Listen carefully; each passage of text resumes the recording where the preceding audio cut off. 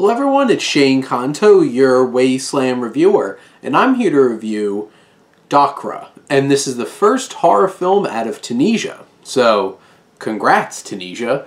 Now you get to join in the lovely party of, are we going to make a cheap horror film, or are we going to go really, really creepy and really alienate people? So, the idea of this film, Dachra, is focusing on the investigation of a trio of journalism students who are looking into witchcraft inside this mysterious town that has a bunch of sinister rituals and apparently is inspired by true events. So, lovely.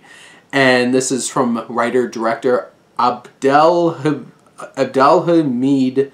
Bouchnak. And this film is close to 2 hours, really takes its time, and there's definitely moments in the film where it lags and lost some of my interest. But there's also moments in this film where this gets incredibly creepy and unnerving, and there's just this sinister atmosphere around it. And there's particular shots throughout this film that are really inspired.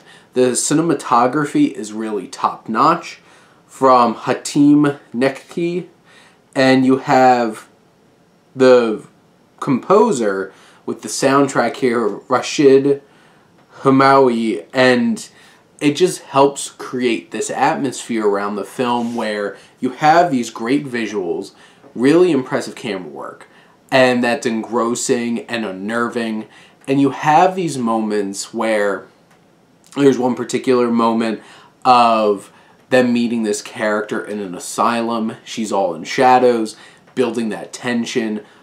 Is there something deformed about her? There's something off about her, and she's just sitting in the shadows, and as you closely and slowly get closer, really starting to build that tension. There's one particular shot of a bunch of figures out in the center of this village just by one particular light, and these haunting specters all stand there, really eerie. You know this place is bad when there's a whole bunch of black goats everywhere.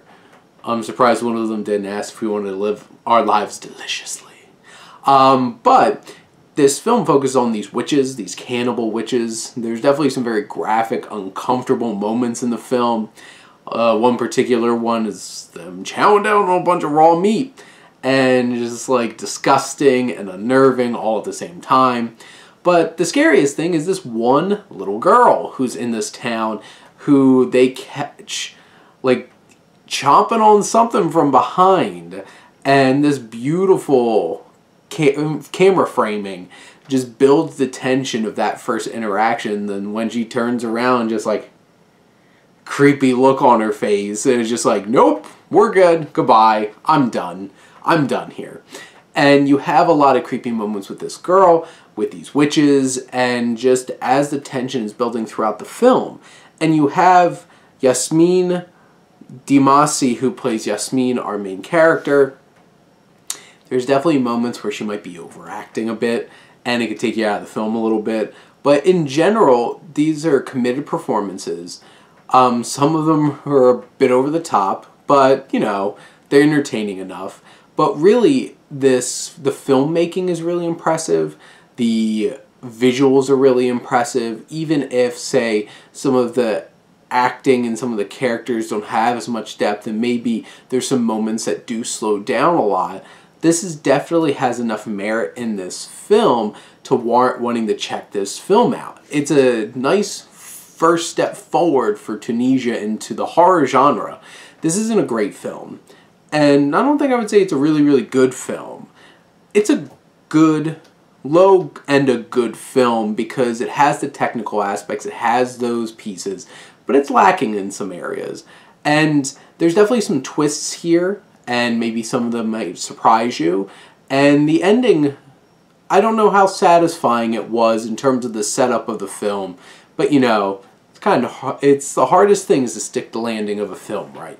So it might be lacking in some areas, but it definitely delivers on that atmosphere and that unnerving nature about this film. So those are definitely worth experiencing, and especially if you're a horror fan, this one's definitely worth a watch.